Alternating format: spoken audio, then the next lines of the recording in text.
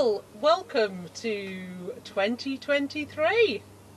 I was going to correct you there and say no, it's 2022, but obviously my head, it's 12 hours into 2023 and I'm not there yet. That's pretty obvious. Yeah, so welcome to 2023. Now, because we're just maintaining Salty Lass, there's not very much content as far as projects are concerned. So just remember that this content is driven by you. So if you have any questions, then do put them in the comments below.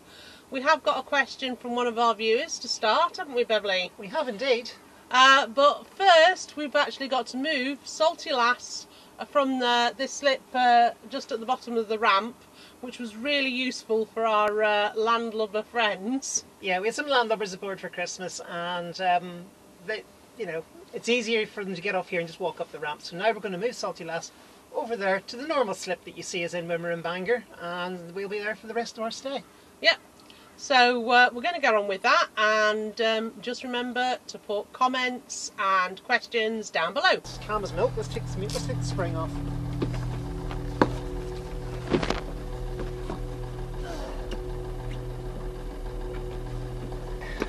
So you're going to let the bow go, and I'm going to pull the stern in, and then we're just going to drop the rope under the pontoon.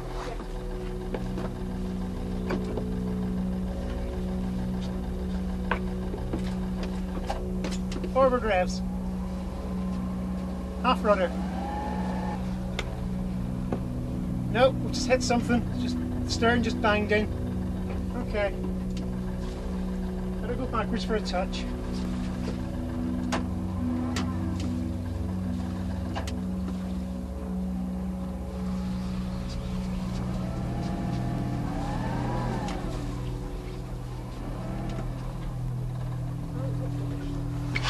There was a very light wind from our port side, but what we had failed to appreciate was that it would be enough to pin us to the pontoon. Yeah. No, it's not working. No, don't. No. We're just getting pushed toward this thing on the inside. Let me get the stern over.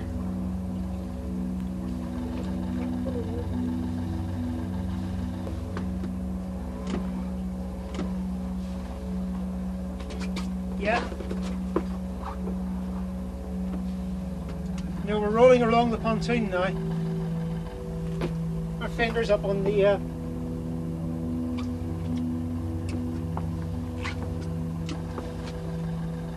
Right, she's in neutral. I'll get off and walk her back. You go under the helm. Oh, God. Got nothing to walk her back with, though.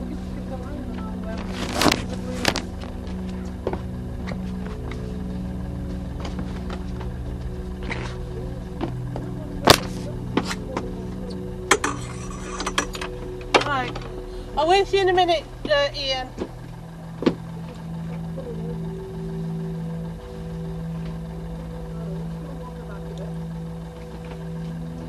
Ian? It's alright, I'm giving a line forward.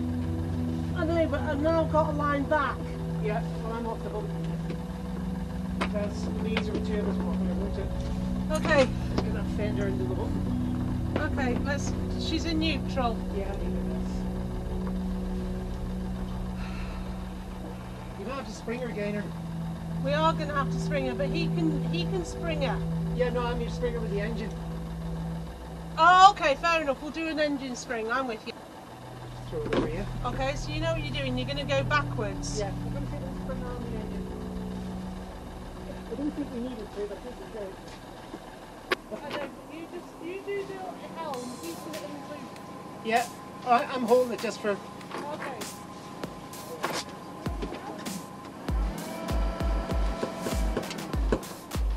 Okay, Ian, let's unloop it. Quick.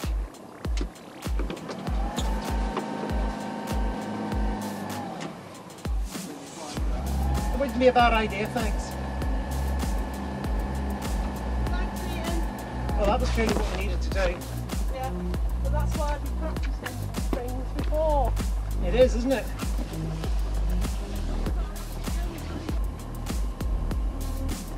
I don't need to take us all the way down though, do you?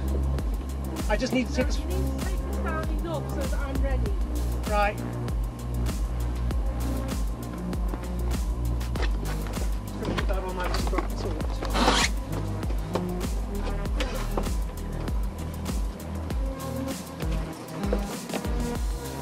I want to pilot in the marina. Right. Just letting her get ready. Alright, I'm going to start slowing down.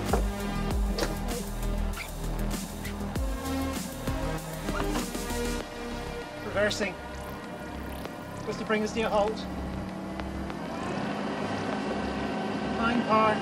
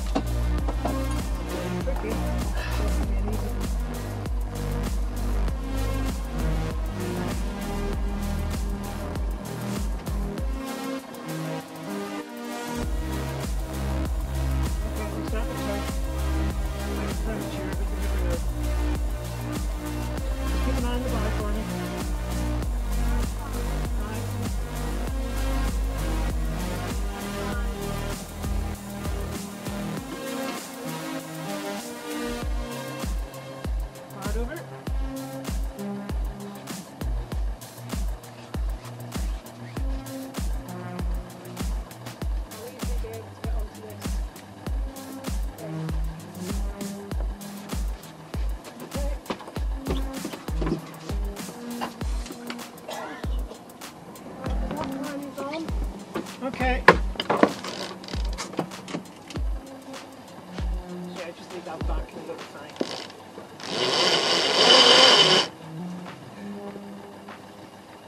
Okay, put a little bit of reverse power on. Just give her a kick with your foot there, she'll come out. There she goes. Well, one of our viewers has asked us about condensation and how do we keep it down.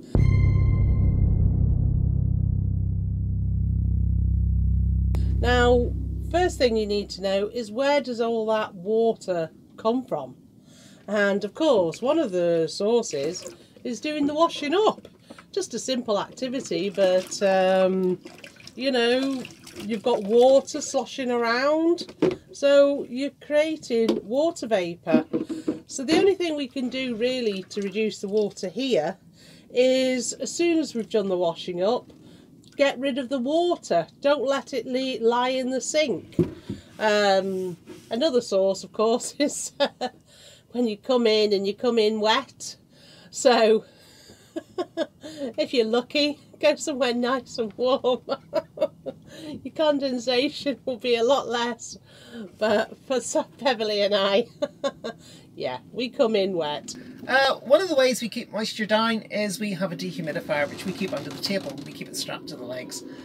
We did try the little dehumidifier balls that you can buy, and they suck out a bit of moisture over a period of months. They're fine in areas where you don't get a lot of moisture, but on days like this where it's very wet outside and you're coming in wet, well, it looks like this. I don't know if it's particularly visible, but that is what we get on a very wet afternoon. And really, those little balls can't compete with it. So a dehumidifier sucks this out of the boat and it just keeps the moisture down. It is the best way we have found to combat condensation on the boat.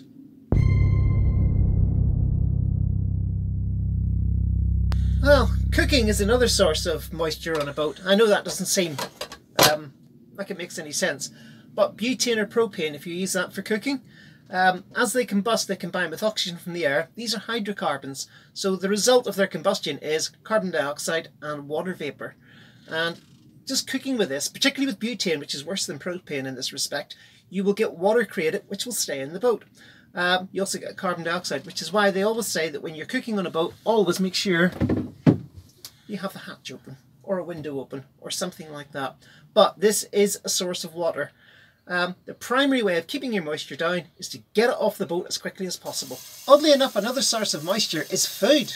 I mean, the amount of water they put in bacon these days is criminal, but if you cook bacon or mushrooms, anybody who cooks knows that you get liquid that comes out of them, and in a hot pan it evaporates and fills the boat.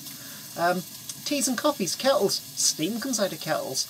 But that's just a little aside, to save energy these days, we have actually marked on the side of our kettle where the tea and coffee is, so we know how much our coffee pot needs and we know how much our teapot needs, so we only boil the exact amount of water we need, which also has the effect that the kettle's not boiling for ages and ages and putting more moisture into the boat.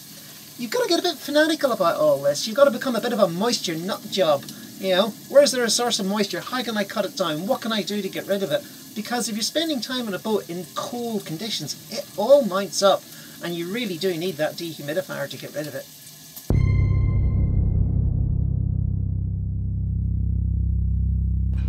Well, as you can see, the dinghy is a bit soft, still here.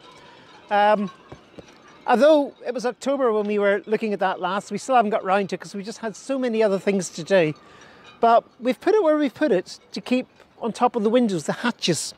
Because one of the things about this type of boat is all the window frames are made of aluminium, and they run from the outside of the boat to the inside of the boat where they're also aluminium. The problem is that when it gets cold out here, it chills the frame, and that conducts the cold to the inside of the boat, and then any moisture in the boat condenses on the aluminium frames and drips on you.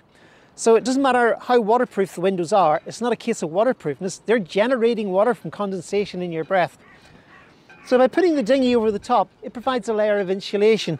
And also, if you look underneath at the hatches, you will see, like this hatch here, that we have acrylic canvas on them, because that just keeps them warm enough to stop those drips forming. But unfortunately, there's no way to attach acrylic canvas to the side windows on the coach house.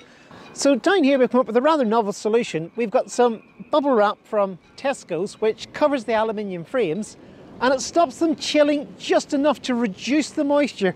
You never ever get it completely right, there will always be some, but it does help us, and surprisingly it survives the gales. I was astounded. I thought the first windy day it would be gone, I'd never see it again, but no, it's still here, and it has made quite a difference to the amount of moisture we're getting inside. Reduced, not gone.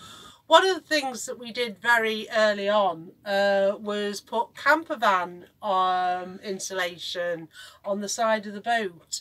Now that has really helped, you know, keep Salty Lass warm, but also this was an area where condensation would form just because it's really cold out there. But with the insulation, it's just not so bad. It doesn't get rid of all of it, don't get me wrong, but it really does reduce it. But we've also got, I use them for storage, but these bags are actually for freezers. So again, it's not very much insulation, but it's a layer of insulation, and then the stuff that we store under here is, you know, kept dry, but we can just remove them, and obviously if I want a bigger bed, I've got that. But the other thing that we've got, as you can see here, is dry mat. Now we've got that underneath the bed, we've got that on anywhere where we've got fabric on the side, because what we found was when we had the fabric right up to the side of the boat, it just got soaked. So having the dry mat, that just keeps the circulation going, and that's what you really need on a boat, is circulation, which is why, even though I hate it, all our cupboards are open, because the one thing that does happen is you know, you get mould in there. As soon as you start closing them up and you shut that circulation down, they just get mouldy and they just start growing mould. So every day we open our cupboards. We might close them later, but at some point or other they get opened today.